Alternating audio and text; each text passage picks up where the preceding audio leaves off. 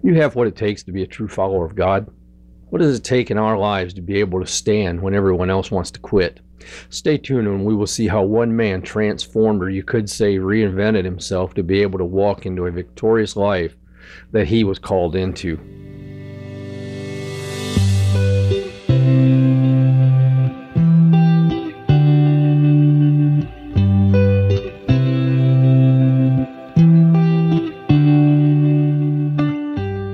Joshua was a man that physically was a strong warrior. He could make a split decision in the midst of battle to gain the victory. But I have to ask, how is that possible? I believe by the greatest trait that Joshua walked in is how he could do it. He had a true heart for God, and for this reason, God began to groom him for the work that he was calling him into. But what we must do is take a moment and note this process, because if we can understand the process that Joshua was going through, we as well can learn to walk into that place where we will not quit, to where we will walk victorious as that warrior that's going into battle, because that's just what we are in. We are in a battle. It's a spiritual battle that each one of us fight, and we fight that on a daily basis. But note what God commanded Moses to do. He commanded Moses to mentor Joshua, specifically to speak into this young man's life.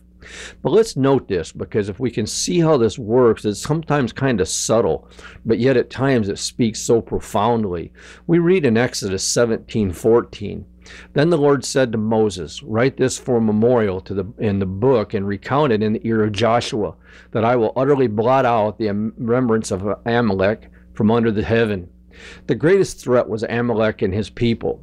And what we see is God assuring Joshua there was no need to fear.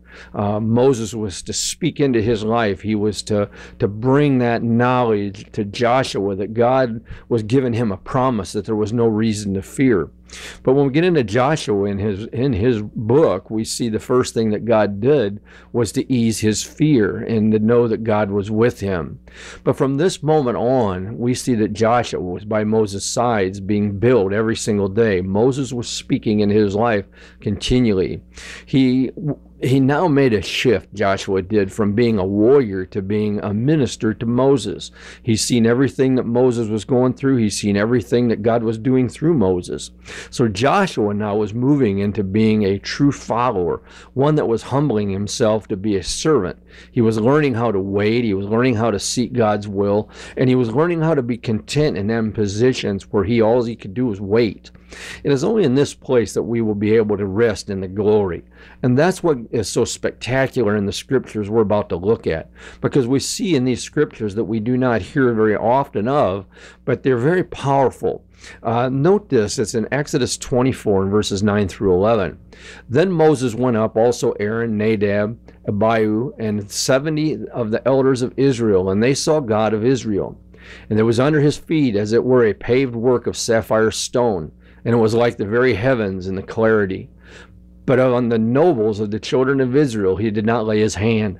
So they saw God, and they ate, and they drank." Now, as we look at this, it's pretty exciting, because what we realize is that we think only Moses was in this position, but here we see these other people that were involved in this, and many think it was only Moses then that went up and left the camp and journeyed up Sinai to meet with God. But in reality, there was actually 74 people who went up that mountain, according to Exodus 24. But what that does to me is really makes me think. You know, so many times we get the idea it's only about the leadership that has the right to walk into that position, but that's not true, because what we see here is we see a servant that went up, as in Joshua, and we see all the elders that went up. So it wasn't just, as you might say, a one-man show. This was Moses and all these leaders going up and having the opportunity to sit before God. I think this would have, to me, been an awesome scene. I mean, think about this. Here was a dinner that was taking place on this mountain. Now, where all the food came from, I have no idea how this all worked. I don't even want to speculate.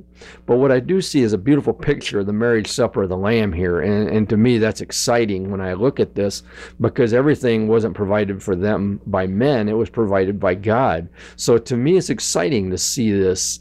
But now, with all that in mind, let's do something different here. Let's focus now in this scene, not so much on the dinner, but let's begin to focus on Joshua through this. In Exodus 24 and 12 through 14, we read this. Then the Lord said to Moses, come up to me on the mountain and be there, and I will give you tablets of stone and the law and commandments which I have written, that you may teach them. So Moses arose with his assistant Joshua, and Moses went up to the mountain of God. And he said to the elders, wait here for us until we come back to you. Indeed, Aaron and Hur are with you. If any man has a difficulty, let him go to them. There's a few things here that stand out that we really need to see. The first one is this. These elders were commanded to stay until Moses returned. They were to sit in fellowship together. They were to seek God. They were to worship. They were to just be in communion together. We know, though, they disobeyed this command for the fact that in Exodus 32 and 17 through 20, we only read of Moses and Joshua walking down that mountain. It makes me wonder how long these elders sat waiting by that table, waiting in that communion. But I think one by one they got discouraged, and one by one they must have thought that Moses wasn't coming back. And because of that disobedience, it started going from person to person to person until there was nobody left of those 70 people, and they leave now in disobedience. The second thing we must note is that God now calls Moses up. And what is also interesting is that in this, Joshua, even though he was not called, he still went up with Moses. Now, we may speculate some reasoning why Joshua went up. There's many views that we could take. But my opinion is this. I believe that Joshua had such a heart for God, and God was going to allow him now to walk into the rest of his glory. And to me, that is an awesome thing, to realize that when we have such a heart for God, when we're seeking him and hungering after him and walking in obedience and surrender, we see that it gives us a blessing and opportunity to walk into that glory. Know what we read in Exodus 24 and 15 through 18. Then Moses went up into the mountain, and a cloud covered the mountain. Now the glory of the Lord rested on Mount Sinai, and the clouds covered it 6 days.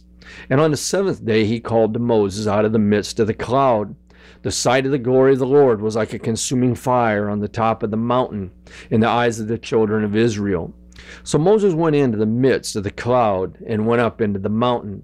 And Moses was on the mountain 40 days and 40 nights. Now, what's interesting, we never learn of what happened to Joshua. If we have to look at this and realize this is what's taking place, we have to realize that by what we see in Joshua here gives us the answer to the question, what does it take to be a true follower? When we ask that question, we see the answer to that right here. The scripture never tells us exactly what happened to Joshua in all this. We know in Exodus 24:16, Moses and Joshua sat on that mountain in the glory for 6 days, and then Moses was called up higher. I do not believe that Joshua went all the way up with Moses. There's no indication of that. We never read of him being in there when Moses spoke with God over the next few chapters. But I do believe wherever Moses sat for those 6 days is where Joshua stayed for another 40 days. And he stayed there in prayer and worship. And to me, it's exciting because the question is, why did Moses allow him to go with him all the way up there, then just to make him park right there and just sit there for 40 days?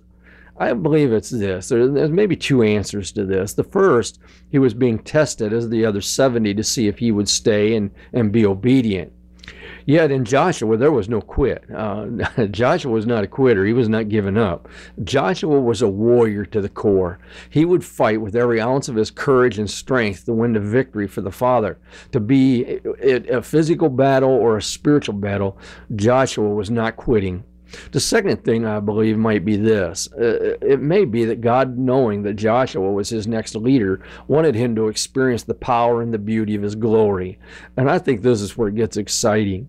Because what happens is that when we seek the glory, we seek a greater relationship with him. We seek to come into that realm where it's just me and God, and we commune together. And it goes back in my mind to Psalms 91, 1 and 2, where I walk into that secret place. Joshua, I believe, now was sitting in that secret place. There's no question about that. He was soaking in the glory and allowing God to work through it. It makes me wonder how relieved Moses then was when he started down the mountain and he's seeing Joshua just a few minutes down the path. I think that had to just elate Moses to no end for the fact that Joshua would never leave his side. What a trust there was between these two. But Joshua shows us what a true follower looks like. He shows us how to stand when everyone else wants to walk away. What we see now is that one kept focus on the Lord. He sat in the glory, and by sitting in that glory, it led him to greater blessings. But as we look at the other group, who took their eyes off the Lord, walking away from the glory into the obedience to where the flesh drove them to judgment. It's sad to see people in that situation, but what it does do is this. It causes us to ask ourselves, do you have what it takes to sit in obedience when everyone else wants to walk away? That is a question only we can answer. Until the next time, stay in the Word.